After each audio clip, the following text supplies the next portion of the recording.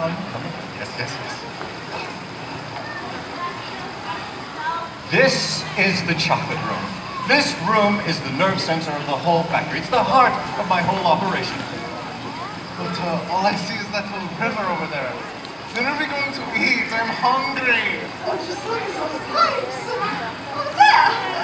There must be 10 or 11 of them. I wonder what's that for. Mr. Wonka, I think something is wrong with your river. It's all brown and muddy looking. Nothing's wrong with it, my boy. Nothing. Nothing at all. It's all chocolate. Every drop of that river is hot, melted chocolate of the finest quality. The very finest quality. There's enough chocolate in that river to fill every bathtub in the entire country and all of the swimming pools as well. Isn't it terrific? I'd swim in that. And just look at my pipes. They suck up the chocolate and carry it away to every other room in the factory where it is needed. Thousands of gallons an hour, my dear children. Thousands and thousands of gallons. What's that? Over there. Why, it's a little man down there behind one of those pipes. My golly, strike, there's a joke. Can you see him? Can you see him? I see him, Charlie. There's 2 of them. Oh my gosh, so there is. There's more than 2 of them. There's a whole basketball team. What are they doing? Where does they come from? Who are they? Aren't they fantastic? They're no higher than my knees. Look at their funny long hair. They can't be real people. What nonsense. Of course they're real people. They are some of my workers. Impossible. There are no people in the world as small as that. No people in the world as small as that. Then let me tell you something. There are more than 3,000 of them in my factory. They are Oompa Loompas. Oompa Loompas? Imported direct from Loompa-land. And oh, what a terrible country it is. Nothing but thick jungles infested by the most dangerous beasts in the world. Hornswogglers and snozwangers, and those terrible, wicked wangdoodles. Wangdoodles? Is that kind of like a thing on UFC? A wangdoodle would eat 10 Oompa Loompas for breakfast, and then come galloping back for a second helping. And to do the same for chocolate. When I found them, they were living in tree houses. They had to live in tree houses to escape from the wangdoodles and the hornswogglers and the snozwangers. When I found them, they were practically starving to death. They were living on green caterpillars, red beetles, eucalyptus leaves, and the bark of the bonbon tree. Oh. They loved cacao beans too, but only found about 1 or 2 a year. They used to dream about cacao beans all night and talk about them all day. It just so happens that the cacao bean is the thing from which all chocolate is made. I myself use billions of cacao beans every week in this factory. So I talked to the leader of the tribe in Oompa Loompish. Eep-op or aha. Really? Which one? Oh. And I told him that his people could have all the cacao beans they wanted if they would just come and work for me and live in my factory. Well, the leader was so happy, he leapt up into the air and threw his bowl of mashed caterpillars right out of his treehouse window. So, here they are. They're wonderful workers. They all speak English now. Yes, they have their green cards. They love dancing and music. They're always making up songs.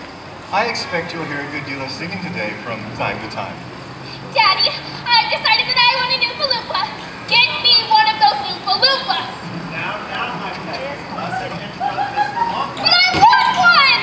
All right, darling. That is which one took the first possible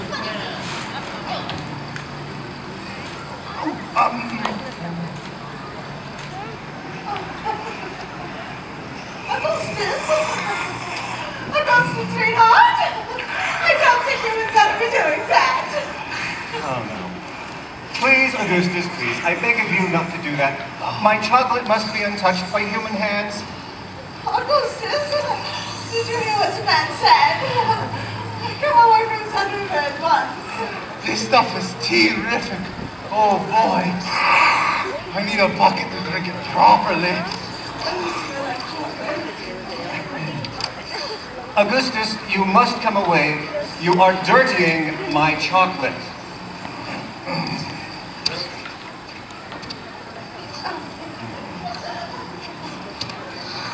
Augustus! You'll be getting some nasty calls from one of the eager people all over the country. Augustus! Be careful! Save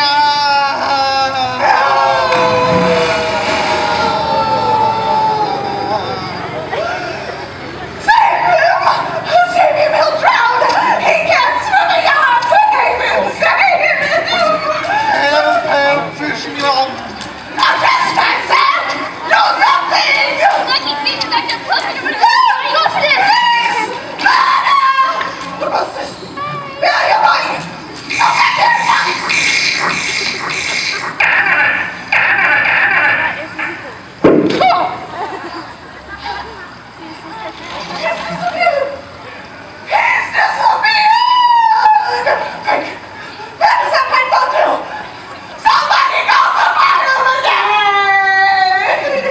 Calm, he'll come out of it just fine. You wait and see. He'll be turned into marshmallows! Oh, impossible. Oh my God, may I ask? Because that pipe doesn't lead anywhere near the marshmallow room. It leads to a room where I make a most delicious kind of strawberry-flavored chocolate-coated fudge. My poor Augustus!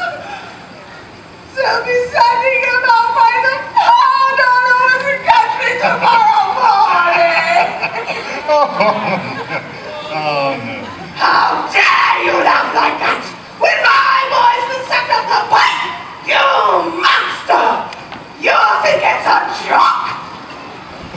You think sucking my boy up into your fudge room is one great big colossal joke? He'll be perfectly safe. He'll be chocolate fudge! Never. I wouldn't allow it.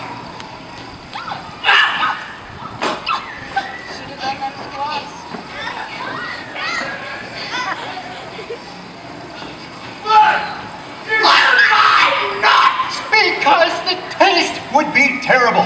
Just imagine it. Augustus-flavored chocolate-coated glue. No one would buy it. I don't want to think about it. Nor do I. And I do promise you, madam, that your darling boy is perfectly safe. Charlie. If he's perfectly safe, where is he? Take me to this instant! All right, one moment, please.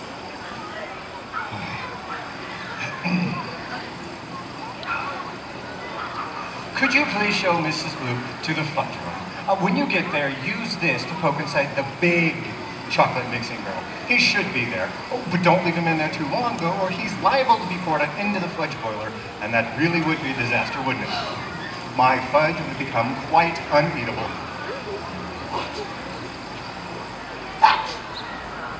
What did you say? I'm joking. Forgive me. Goodbye, Mrs. Gloop. See you later. This way, everyone.